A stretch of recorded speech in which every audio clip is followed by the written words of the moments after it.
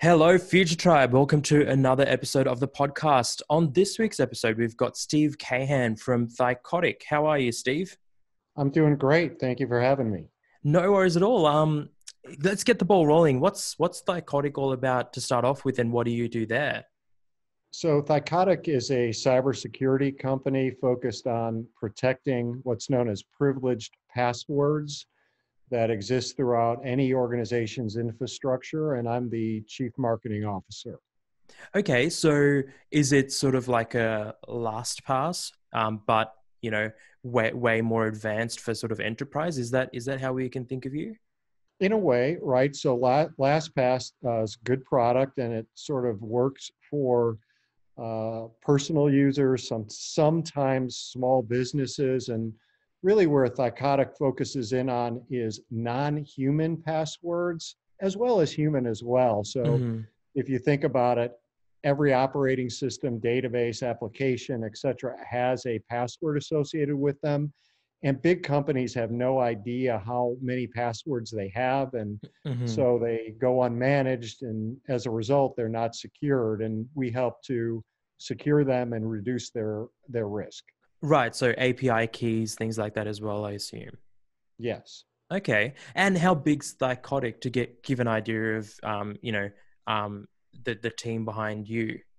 Sure. So actually, when I started at Thycotic, a little over 4 years ago, we were 6 million in revenue, Hmm. and now this year we will, 4 years later, will be 106 million. So we've Wow. been on a rapid growth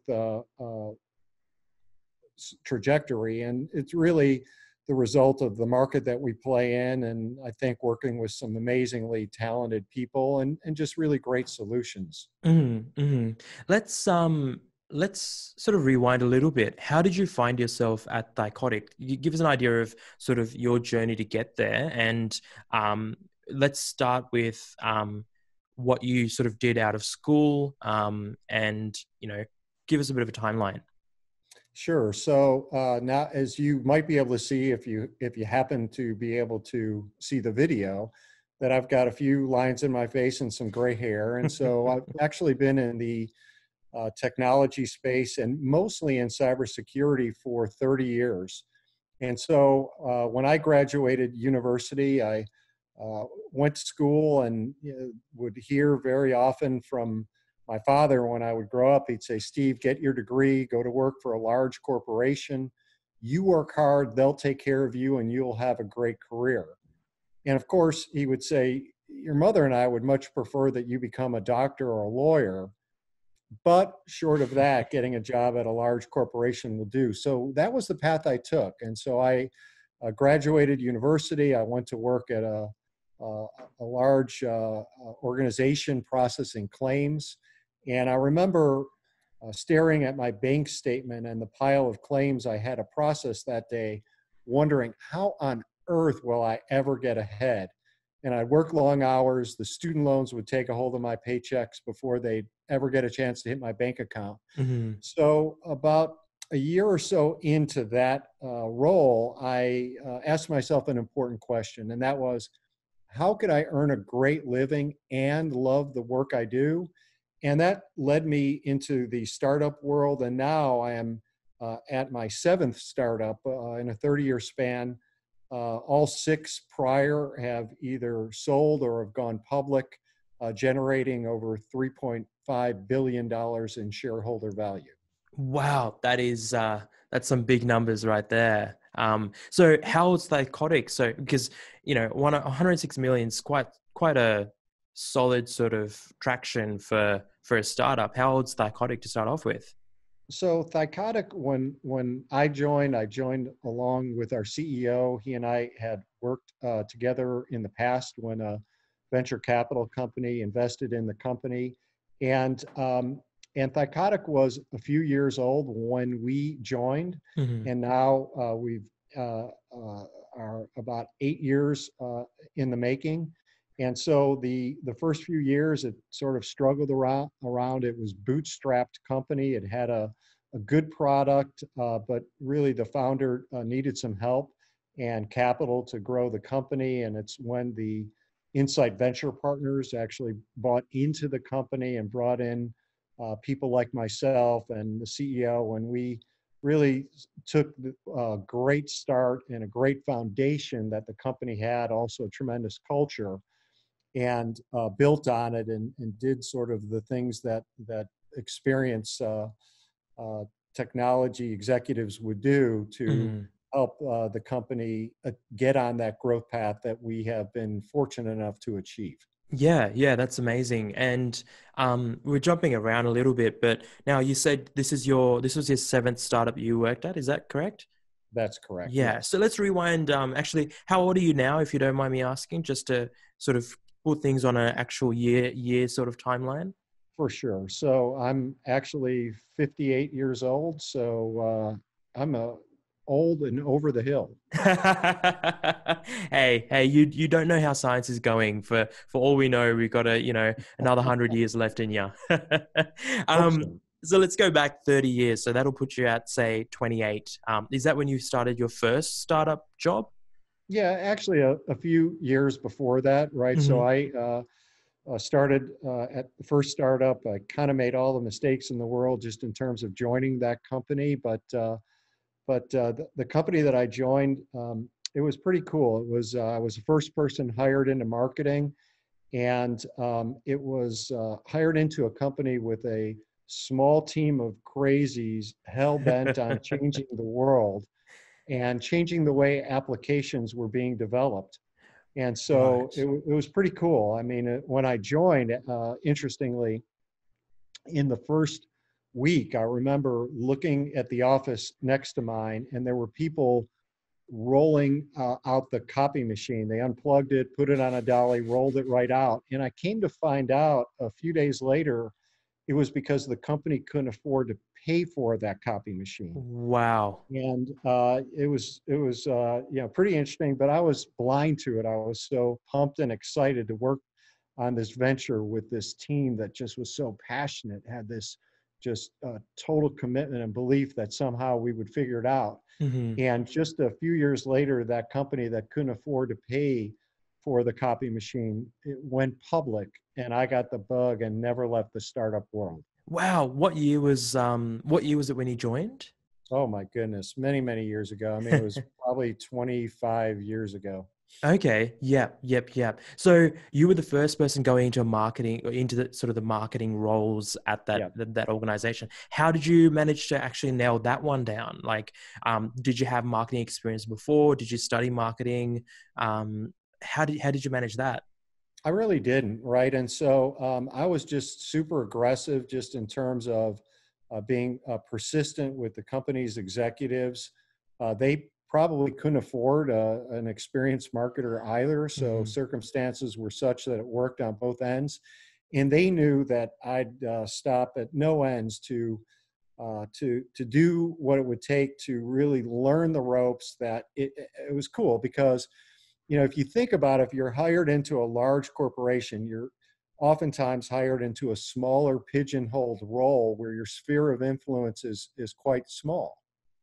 And so being hired into that startup, if the work was going to get done, I was going to be the one to do it from a Hmm. marketing perspective. And so, what that gave me the opportunity to do was to try everything, right? And it was just so cool to get that opportunity to try things that I had never before. And I took the opportunity, if I would read articles or read about some cool marketing that organizations were doing, I would contact the people that were referenced in those articles at that time. And oftentimes, those people, they realized that there were others that helped them to achieve the success that they had achieved. Hmm. And we're happy to talk about themselves and share some of the lessons that they learned to help me to navigate around some of the trial and error approach to helping a small company learn how to market effectively. And so it was really cool. I was working, sort of very closely with some amazingly talented executives. Again, if I was working at a large corporation, for example, even right now at Facebook, I mean, you couldn't even get around Mark Zuckerberg's No. security to ever rub elbows with him, right? And so I wasn't working with people of the Mark Zuckerberg's type, but also very talented people, very Mhm. smart. And so I took the opportunity to learn everything I could, to go to just take control of my own training, to really focus on doing and learning and failing forward sometimes. And as I mentioned, we were more successful than I had ever dreamed when I joined, and it was why the company, just a few years after I joined, was able to grow to the point that we were able to go public. Go public. Yeah, I mean, this story, your story, really hits home because it's sort of similar to how I sort of did things. Going my first real job was at a not-for-profit who couldn't afford, to be honest, couldn't afford a hotshot marketing guy. In fact, they could only afford me 2 days a week, or 3 days a week, I think it was. And the beauty of it, and why I can, see why you fell for startups, is that you go into this organization who's just essentially created this role, and yes, there's individuals in there who have the foresight to see that marketing is important and that marketing sort of something that they've got to focus on, but there's not the rigidity around it that you're forced to sort of go in and you're boxed in, and there's people saying, no, this is what I want you to do. Especially when you're starting off, it gives you that freedom to experiment, freedom to look into things and say, okay, let me trial this. And yes, okay, the budgets might not be there, and you might not be making $100,000 ad purchases and things like that. But what you get instead is this this bootstrapped, everything that you do, you have to test yourself. You have to understand the parameters within which to work. You have to report, and it's almost like you just get a whole bunch of training. It's like that real life training that you can't necessarily get from school and college. Yeah, no doubt. And I learned a very important lesson early on in my career from getting that opportunity. And essentially it was this, is that at least from a marketing perspective, is you could talk to all sorts of marketers, and the world of marketing certainly has changed. It's changed for the last couple of years, but I can assure you it has changed dramatically from that time. But the important lesson that I learned was that marketing needs to contribute to revenue. And it might sound like, well, of course it does. I mean, that's a simple statement, but you'd be surprised how often you will talk to those who happen to have marketing expertise, and like the last thing that they'll focus in on, or that they'll talk about, is the stuff that they're doing and how they're actually contributing to the revenue growth story of the company. And it was that very simple concept that I have always kept in the back of my mind, no matter what the challenge, no matter what the industry or the stage of the company. And it is that perspective and lesson learned has served me well in 30 years. Yeah, yeah. I mean, at the end of the day, it can be revenue, it can be value, but marketing has to generate something. I think, especially nowadays, I don't know what your thoughts are out there, but marketing is one of those. Everyone seems to have their own marketing agency or their own digital agency. They build websites and chatbots, and it seems to be this thing that anyone and everyone sort of does, because relatively low barrier to entry. Saying that, we both know that the difference between someone who really knows what they're doing in marketing and has no idea is just huge. Like there's just no comparison between the two. But the layperson doesn't see that, which makes marketing, I think, one of those spaces where people see it as a black hole sometimes. People just see, oh, you can spend a whole bunch of money on marketing, but all you're doing is giving Facebook money or giving Google money. What are your thoughts on that sort of perspective on marketing? Yeah, I mean, I see that all the time, and I, uh, of course, work with Thycotic, but I meet with companies and entrepreneurs that sort of ask for advice. And essentially, when you look at sort of a strategy that I found that works, it's essentially this. first of all, if you want to be successful from a marketing perspective, is that you have got to know your customers as well as you know yourself. And so it really starts with that. It's understanding the customer implicitly. And oftentimes, what you'll find is not what you think. So take Thycotic, for example. We're in cybersecurity. However, the users of our technology actually oftentimes aren't security people. They're IT admins, right? And these are people who are very busy, have diverse roles. Security is one of them. And so they want technology that's super easy to use, it's customizable, it works the way they want to work, it doesn't get in the way, right? It's fast and simple. Mm. And so, you would say, well, gee, you're in cybersecurity. You're supposed to be all about, value proposition that includes security. And of course, we have that. But we focus in on our customer and we realize who's influencing. So it's really first and foremost understanding the customer. And then I think once you do that, I have learned that I spend a great deal of my time, even right now, on making sure that we are creating a amazing value proposition that is differentiated vis-a-vis our competition on the basis of that understanding. We focus, I focus personally a good deal of my time on our company's content. And when I say content, I'm saying things like free tools or trials or educational materials or surveys that they could take to find out how they stand relative to their peer group, things where they'll get immediate feedback. And so, and it's that content that has to be so great that it causes those target buyers to actually respond, Mm. right? And so, and the response is a lead, right? And so most people, if you're like me, you almost never give away your contact information online. And so when you come to our website, what you would see is a 6% visitor to a lead conversion rate, which is world class. And Wow. Yeah. so I focus on the content because I know it's got to be so good that the people that come to our site actually give up that information and enable us to get that visitor to website conversion rate. And if you're able to then drive that conversion rate, those are leads, then you're tracking that ultimately to pipeline and then revenue, right? And it's some of those very basic points that that may sound quite foundational or simple, but you'd be surprised how few companies actually get that overall mix right.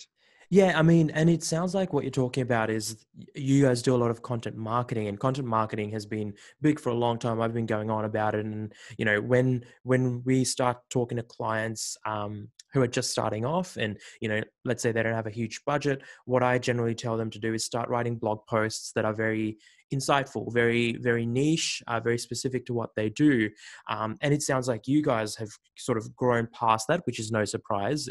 Because you would have run out of content to write about, or run out of people who just want to read about that stuff, and you've kicked content marketing up another level, and that is to create surveys, create tools, basically put in more investment into what is content, but content that is providing more value to the end user as well, and therefore, like you've been able to do, get them into sending you their contact details, because you've shown them that you've got the expertise, and you've essentially helped them for free. Because I mean, all these tools, I'm going to guess these tools take, once you've set it up, yes, there's maintenance, but there's no manpower needed, per tool. That just scales up completely Yeah. sort of hands free. And is that right in terms of what I'm thinking? How that the reason that you've been able to sort of really leverage those tools? Absolutely, right. And you said a key word, and that is value, right? And so a lot of times people create content that is more self-serving in a way Mhm. rather than serving the customer. And the content's got to be hugely valuable. I'll give you a couple of examples. So, one example is we do what's known as a privileged password risk assessment, right? And so In this case, it's like the methodology is sound, and basically someone could come in, answer some questions, and then they will get a grade like university, A through F, how they're doing. It's really solid for them to understand where they stand Hmm. relative to their maturity within what's known as privileged access management. And so they will not only get a grade, they will find out where they're doing well, where they're not doing well. And then they will also find out where they stand for each of the questions that they responded to relative to their peer group, which is companies in the same industry and of a similar size around the globe. And so people love that stuff. Like they want the immediate feedback, they Hmm. want a grade, they want to understand where they stand. And then what's cool is because it's integrated then with our sales force, the sales people could then be very consultative and say, gee, tell me a little bit about the results that you achieved, and let's talk about how we might be able to help you. Hmm. That is real value. Or we have a free tool that discovers these passwords that you might not know that exist, and we do it for free, Yeah. right? And so people have no idea, just given the complexity and the size of their infrastructures, what they have. And so this is functionality that is actually in our paid for product that we decided to give away for free, right? And so um, it's offering real value. And when you do that, you create a great first impression of the company. It's a win-win, and then you have positioned yourself to earn the right to do business with the people that requested that content.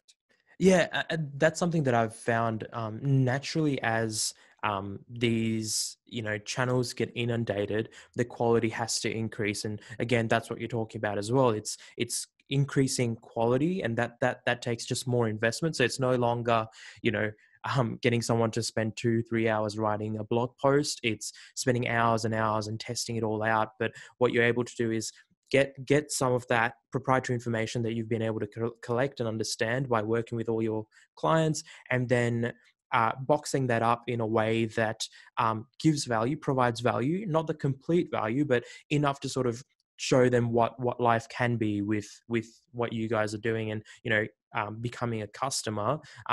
So that you're sort of raising that bar, where in the past, I mean, there was a time where all you needed to do to ask someone to give you their email address was just put a box and say enter your email address.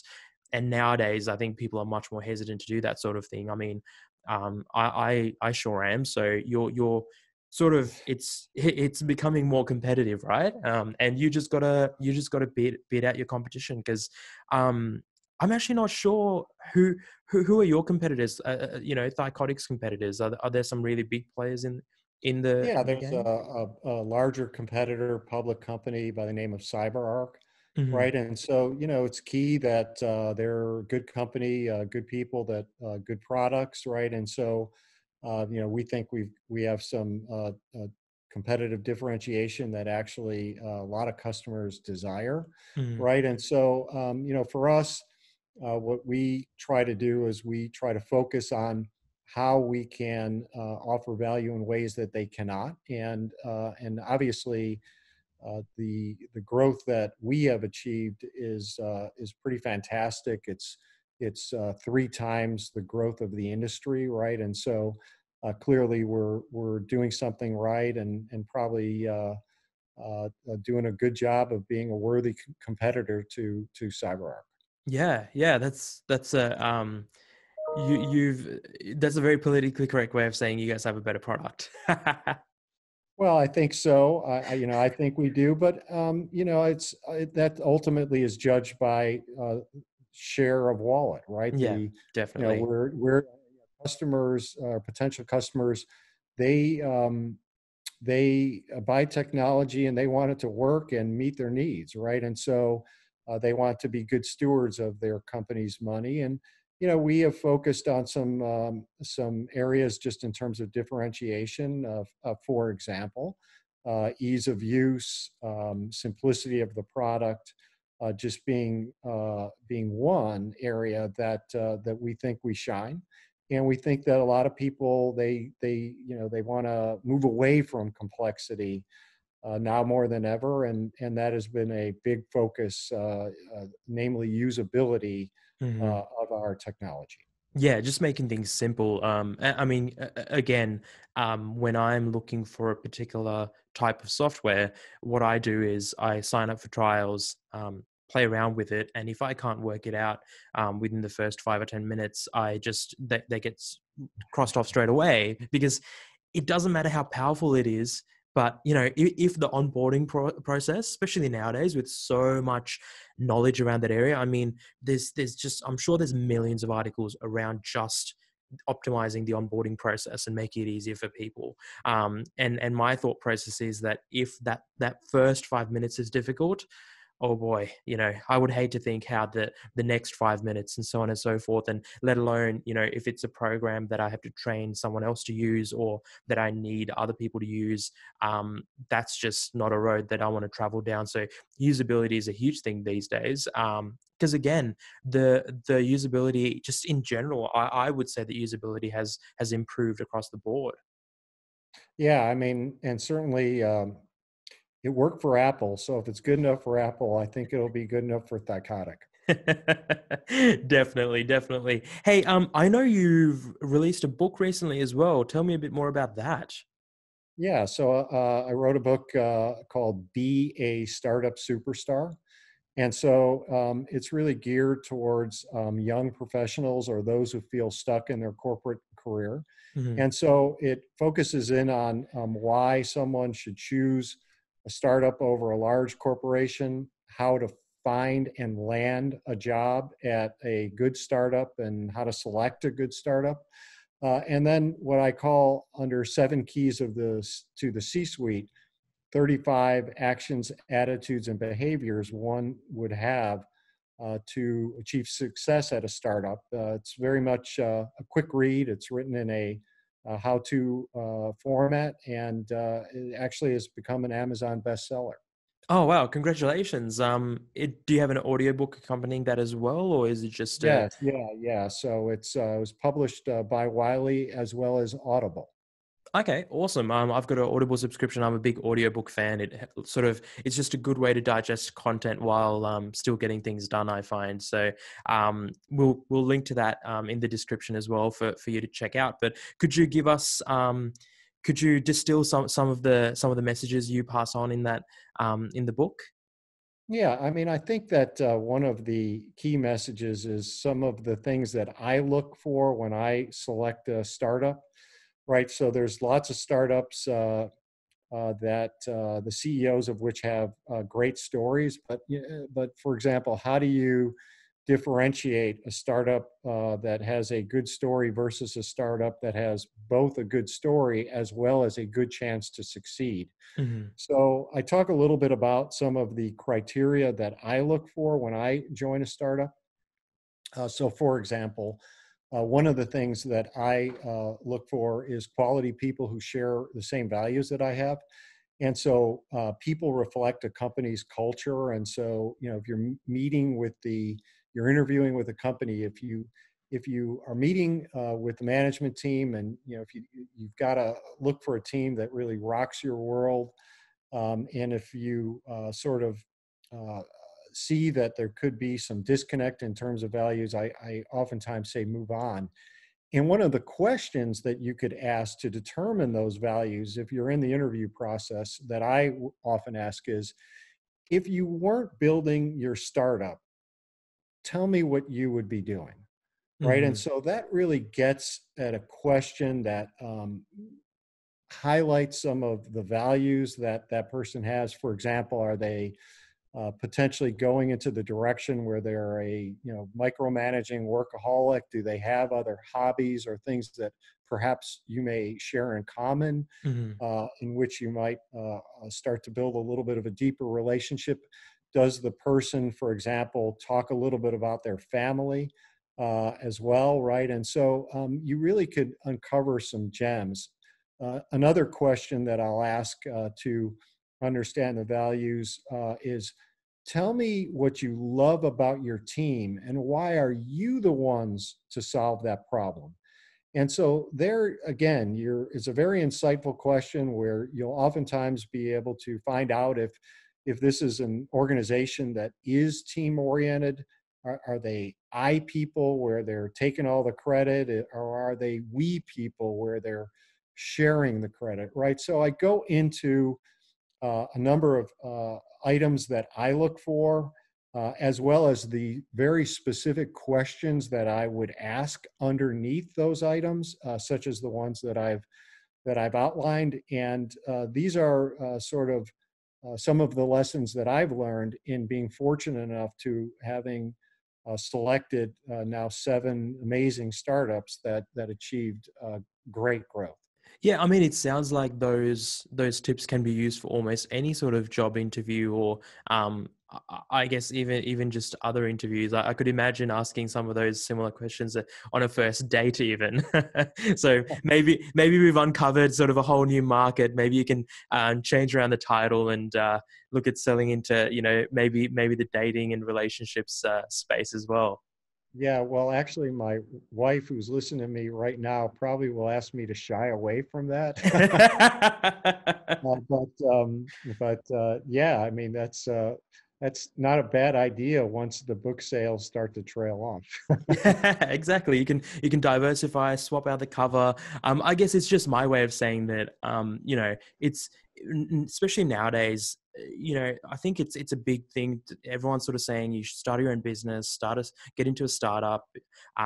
But there are a lot of people out there who wouldn't do well starting their own business. But then the next best thing is to join an organization that is in line with what they want to do, that shares their values. And arguably, there's more power now for someone to do that than ever before in history. I Whether totally it's agree with that, and I could give even your listeners a couple tips of how to find them.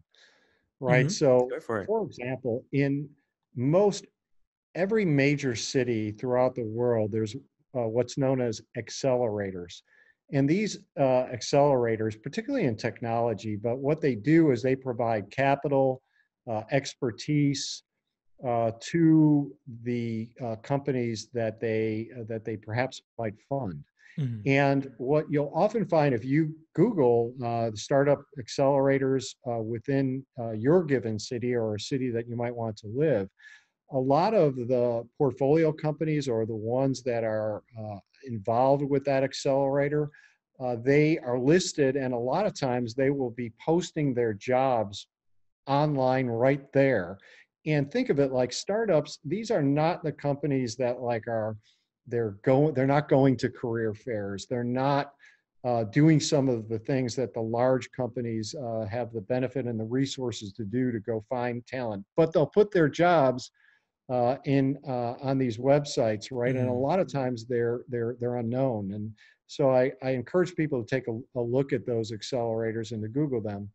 And another is that if you start following some companies, and in particular some of the executives at those companies that you might consider that you might want to join, and take a look what they say online. And with technologies like LinkedIn, so long as you try to do an outreach in a non-salesy way, in a sincere and a heartfelt manner to the executives at those companies, if you're following what they're saying, and oftentimes talk about how you would like to be able to learn from them to get some advice for your career, what you'll find is that as I'd mentioned earlier, that a lot of executives, they realize there are people that help them throughout their career. And now don't be dissuaded if not, you don't get a response from everyone because they're busy people. Yeah. But what you'll find is you'll get more response than you actually imagined.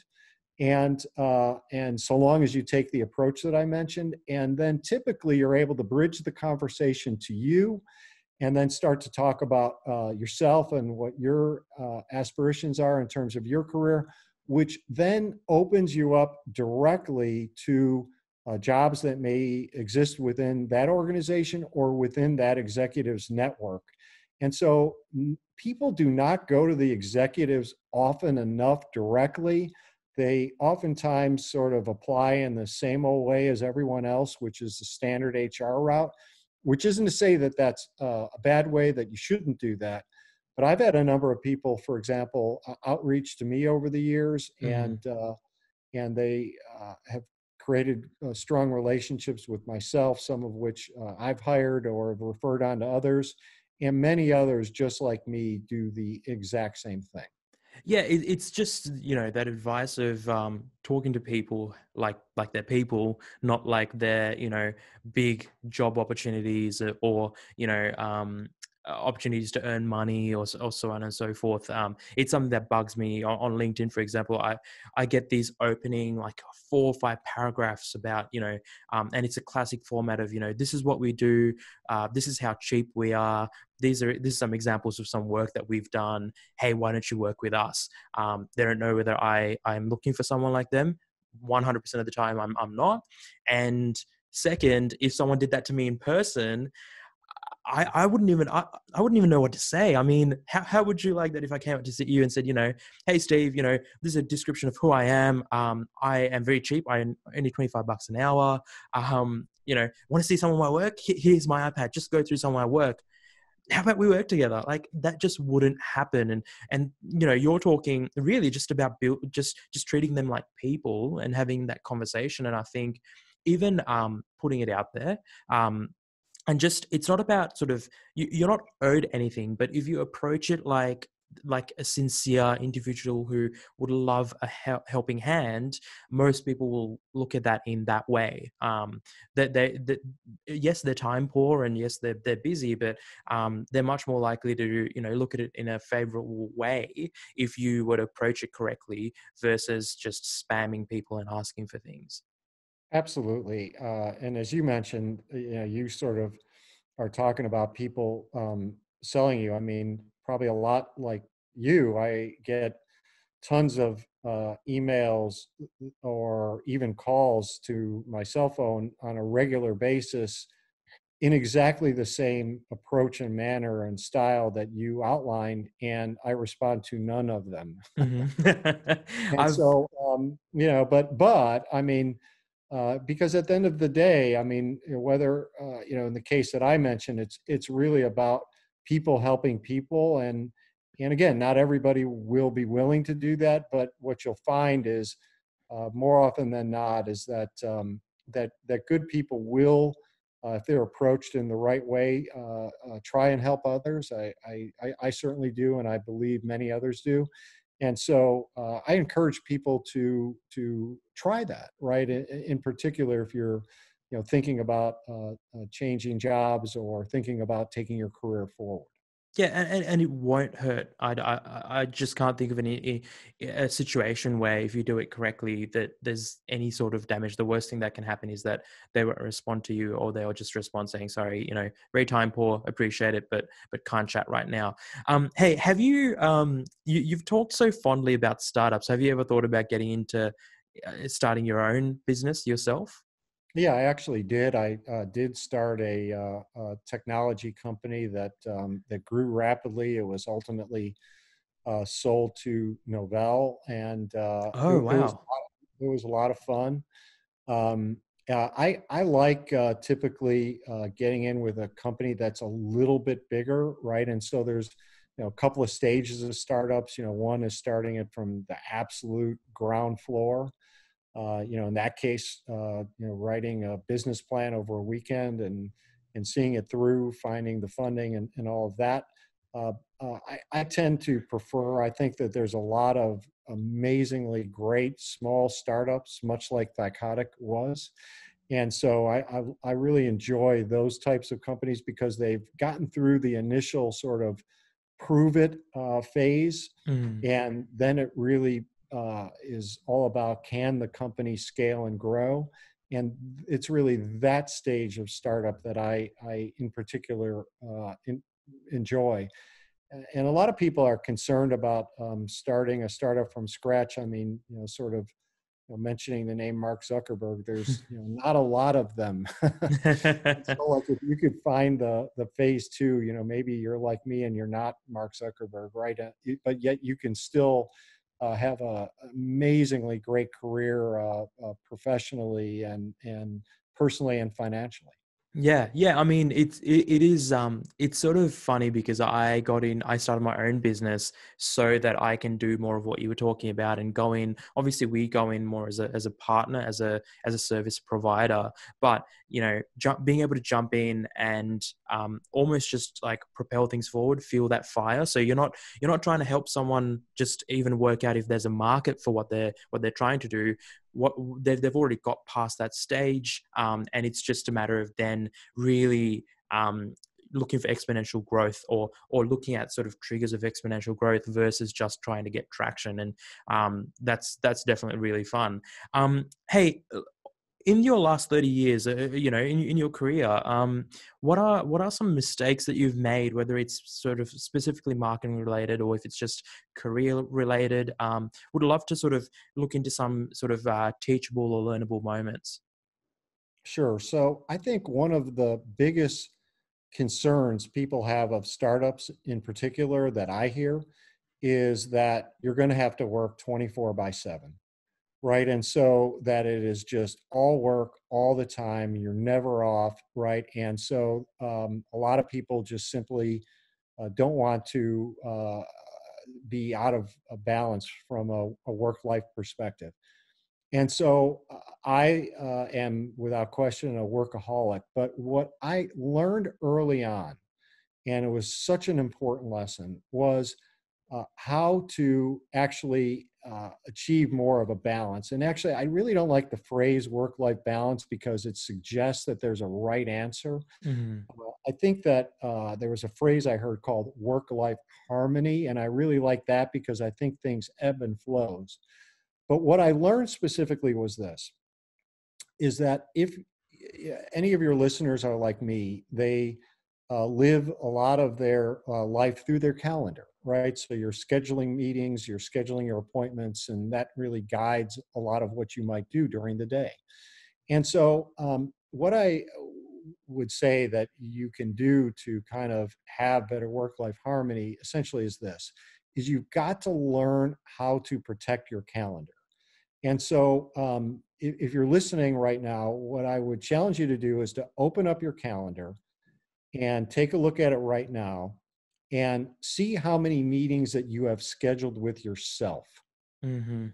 And I'll bet if you're like most people, the way I was as well, many years ago, that you probably have too few. And think about what that means. What that means is that people will schedule time into another, soul-sucking meeting, or you're missing time with your family, or a kid's game, or not having a meal, dinner, or maybe even breakfast occasionally at home with your family. You're not perhaps working out at lunch if that's something that you like to do. Maybe you're not blocking out time to think strategically, or maybe even to learn something new and focusing on your own education. And so what I learned was how to make myself the most important priority on my calendar and go schedule those meetings, and I'll do so in advance. And that really helped me to just gain a better sort of harmony from both the work side of things as well as my family, and it is a lesson that has served me very well over the course of the years. Yeah, I've never heard anyone sort of put it the way that you've put it, but makes a lot of sense. You book in meetings with other people or clients, but what's stopping you from booking in meetings with your family, meetings with yourself, whether it is, like you said, working out, or even just going for a walk at lunchtime. It doesn't have to always revolve around just work. And I think when you're sort of in that hustle mentality, you probably falsely think that just every hour in front of a computer or every hour doing work is how you maximize your time and maximize your productivity. But I've found, again, there are nights, or there are even days where I've more or less checked out. I know I'm not as productive, but it's what I need, because maybe I worked for 6-7 days straight. Maybe I'm a bit more tired than I usually am, and I just need to sort of check in with myself and sort of go, okay, today is a day that I spend doing more of the working on the business, more of the fun stuff. Let's work a bit on branding, or work a bit on signage. And it's not stuff that is essential, but it's stuff that sort of reminds you of why you're doing this in the first place. Because let's be honest, life is full of things that you have to do, just absolutely have to, and then all the other things that you can do, or optional. So it's a matter of balancing that as well. Yeah, absolutely. And I would say right along with that, one of the things that I had also learned is uh, everything can't be a high priority, right? And so when you are someone that tends to work their tail off, and it's a attribute that I respect in people, is that you tend to take on massive workloads. But um, what is very much true is that not every thing that you're focused in on can yield the same result. I actually like the way Sheryl Sandberg referred to sort of ruthless prioritization.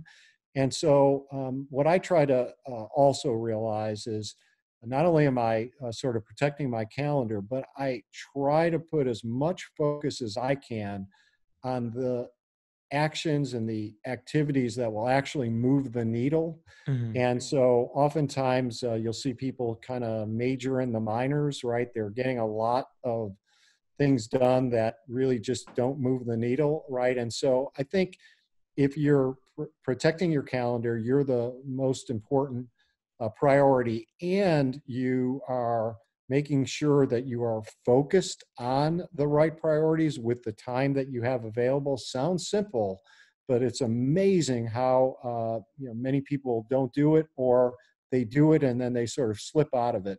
And it's not about perfection. It's not about, sometimes you want to do the smaller things and maybe it gets you going, or it's just a day that you feel like focusing on it. That's okay, right? And so, or if, for example, there was a business got in the way of something on the family side, or vice versa, it's like not getting freaked out about it. Like you've got to be perfect, right? It's realizing that you're striving to get as good as you can be, and good enough oftentimes is what I strive for on both of those fronts. Yeah, love it, love it. And that's it, putting in that effort is probably more important than trying to keep a close eye on everything, and making sure that I mean, we're not robots. There's no reason that we have to fit in the exact hours and exact blocks that we've sort of outlined, because we're humans, and sometimes our minds and our bodies are much better at telling us what we need than our calendar is as well. So no, love it.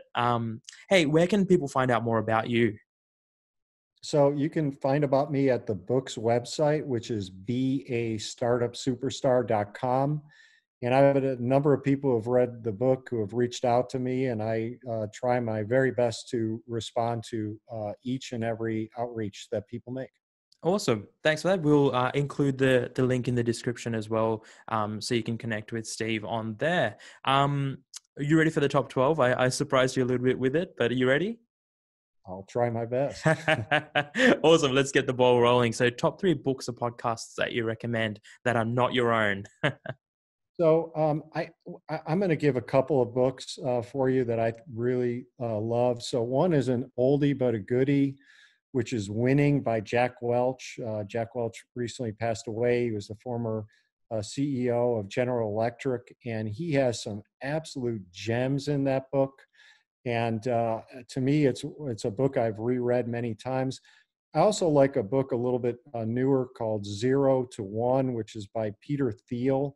Mhm. Peter is one of the world's most successful venture capitalists, and he also has some just amazing advice in terms of startups, and really building a successful future in your career, no matter where you're at. Love it. Love it. Peter Thiel's from PayPal. Is that right? Or PayPal fame? Yes. Yeah. Yeah. Yes. Awesome. Knew that name was familiar. So top 3 software or tools that you can't live without. So I'm going to give two again since I'm stuck on that. So for me, Salesforce.com is is a technology I can't live without. Um, but then also Tableau. That is a sort of a BI dashboard that is able to distill the nuggets that we've actually built on top of Salesforce.com, where I Mm. can see everything that I need to see in exactly the format I need to see it. I love it. Yeah. And what do you use for your calendar app? Is it just the built-in sort of iPhone or Google Calendar, or what do you Yeah, use I to? just use the calendar app right in our.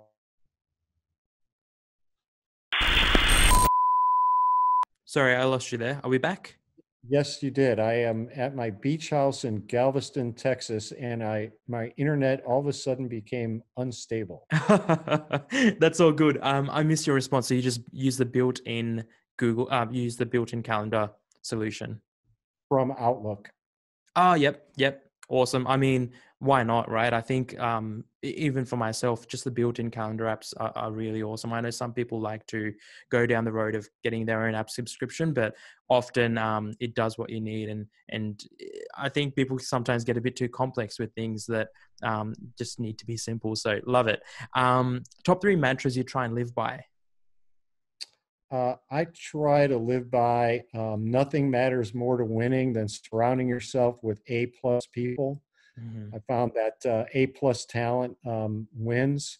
I also live by a mantra that is call out the elephant in the room, right? And so oftentimes there are elephants that are there that is the big sort of issue that people sort of dance around and just basically never really focus in on.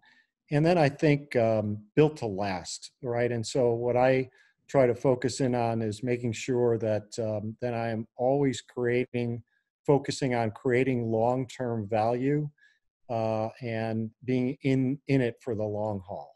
Yeah, definitely. I think too many people again are too short-sighted and talk about just making as much money upfront as possible versus just let it just play out the long game, and that way I think you also make sure that you're in it for the passion of what you're doing versus the money. Totally agree. And what happens is that oftentimes if you are in it for the long haul and good things happen along the way, but if you're in it for the short, quick, and easy, it rarely is. Yeah, definitely love it. Top 3 people you follow or study and why? These are, I would say, the people that are my mentors, honestly. So I'll give one. So one in particular is Doug Irwin. Doug Irwin is not known to your listeners, but No. he is a serial entrepreneur. He runs a venture capital company and is one of the best managers I've ever known. And so Doug Irwin is someone that I without question, follow and if folks could Google him, I suggest that they follow him as well. Awesome. Awesome. Yeah, I never heard his name, but I'm definitely going to look him up as well. Awesome. So that's wrapped up the top 12. Thanks for your time, Steve. And yeah, hope to keep in touch and connect in the future. Yeah, it was a lot of fun, and I appreciate you having me on. Thank you. No worries. Have a good one.